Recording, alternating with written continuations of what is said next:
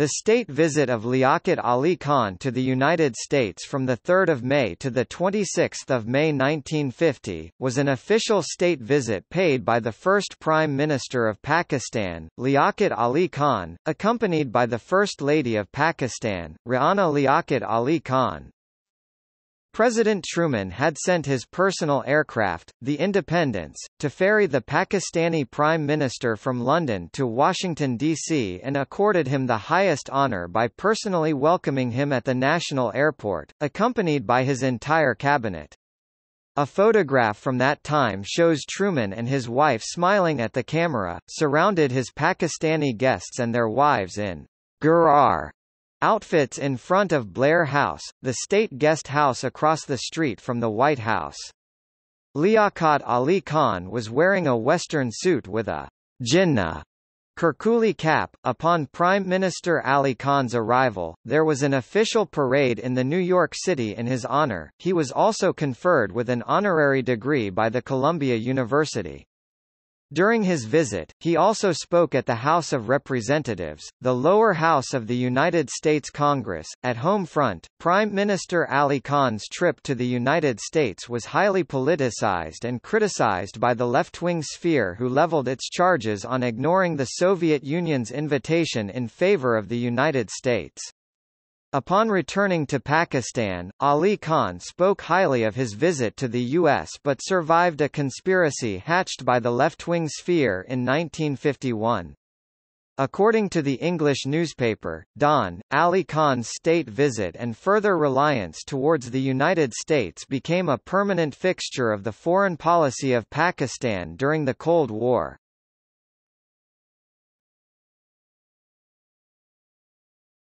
Topic. Background.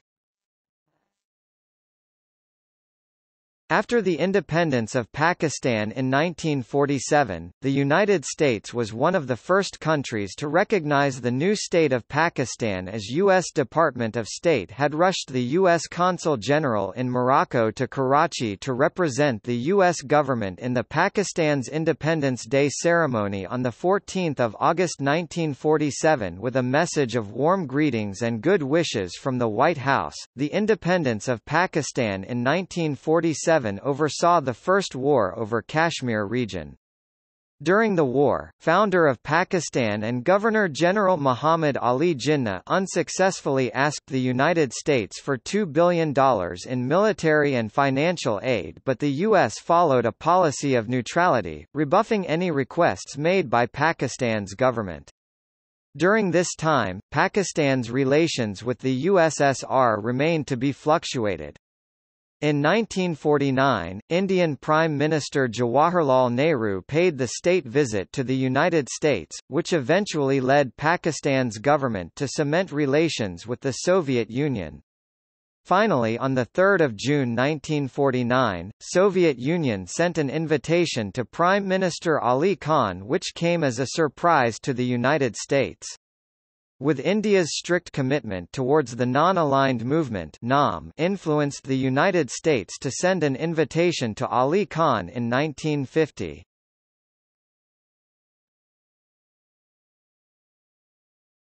Topic: Visit and aftermath. In a reference written by Khalim Bahadur in his book Democracy in Pakistan, Crises and Conflicts, Prime Minister Ali Khan quickly accepted the invitation and postponed his visit to Moscow. On 3 May 1950, Prime Minister Ali Khan, the First Lady of Pakistan, Begum Ali Khan and the large civic military delegation arrived to the United States via United Kingdom, and their official flight landed at the New Orleans Airport, New Orleans, Louisiana. Prime Minister Ali Khan was met with honor and received a warm welcome from the general American public. He was personally received by the President of the United States, Harry Truman. Upon reaching New York City, President Truman organized a parade and accorded the red carpet treatment to welcome Ali Khan and his family. Ali Khan gave a lecture on political science at Columbia University, which conferred him with an honorary degree. Thereafter, he also engaged and spoke to the U.S. House of Representatives. Speaking at the United States Congress session, Ali Khan highlighted the importance of Pakistan's geostrategic location, and the visit set the course of Pakistan's foreign policy, close ties with the United States and cooperation against a perceived threat from the USSR. Upon returning to Pakistan, he strongly defended his trip to the United States in a broadcast from Radio Pakistan on 30 June. This visit not only enabled me to see the American people and their wonderful country but also gave me an occasion to inform the inhabitants of that country about the birth of Pakistan, its short but eventful history and the Islamic way of life adopted as an ideal by the people of my country. Topic: Criticism and politicization.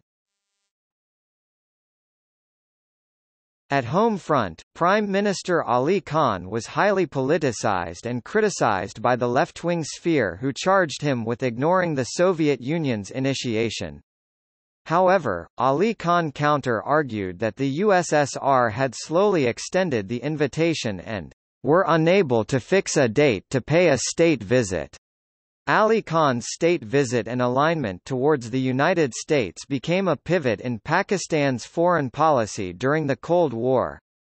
After the assassination of Ali Khan, the relations with the USSR soured until 1965 when the relations improved to such an extent that USSR sponsored the Tashkent Agreement between India and Pakistan.